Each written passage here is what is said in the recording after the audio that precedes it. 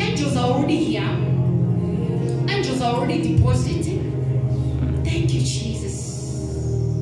Open up your heart and open up your spirit. Don't be afraid for this, for it comes with season. Don't allow yourself for this season to pass you.